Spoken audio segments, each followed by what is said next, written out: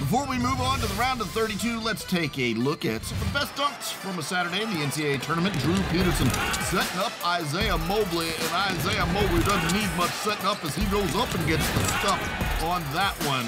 In the Kansas game, it's Ochai Agbaji bringing the pain. How about Agbaji going up to the roof with the truth? He had 21 points as the Jayhawks win it. Inbound play here in the UNC Greensboro versus Florida State game, and Keyshawn Langley with the lob to Isaiah Miller, and Miller bringing that one home. Oshun Ashuni with the rebound throwdown off a Jared Holmes miss in the St. Bonaventure LSU game, and Ashuni gets up for the stuff on that one.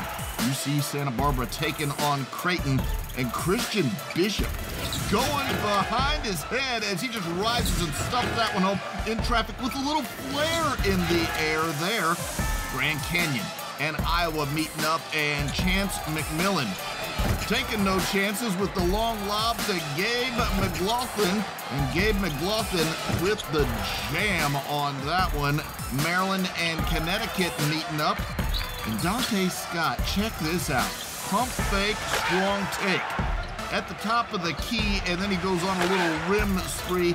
Maryland got a 63-54 win in that one. Missouri against Oklahoma, and Alondis Williams taking flight and out of sight with the jam there. He had 4 points in the game, 2 of them in spectacular form. And Gonzaga fighting for an undefeated season, and there is a reason.